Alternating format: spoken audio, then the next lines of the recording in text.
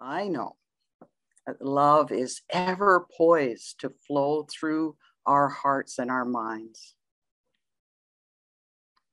Absolutely ready. What do I do to open to reveal that greater love?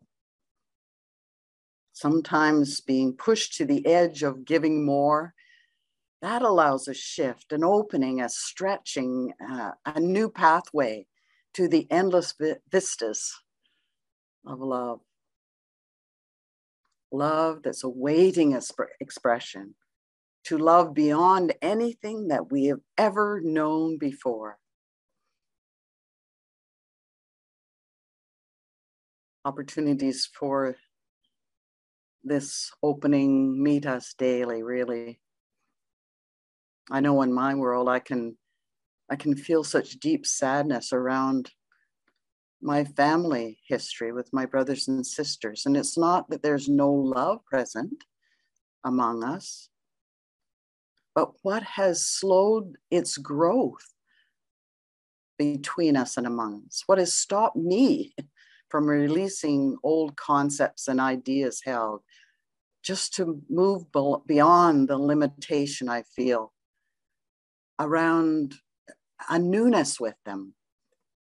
For me of late, it has taken very deliberate internal choice to act, to consciously release the blocks of pain and anger and despair and open to that greater love.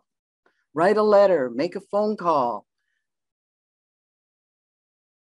This happens in countries and nations as well. Our government here in Canada is struggling with reconciliation in regard to our Indigenous population. Opening to love and the truth of love is becoming the obvious only way to go. There's intensification.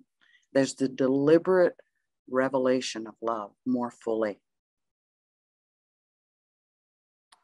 This morning, I just give 3 cheers for the internal and external work being done to reveal love ever more fully.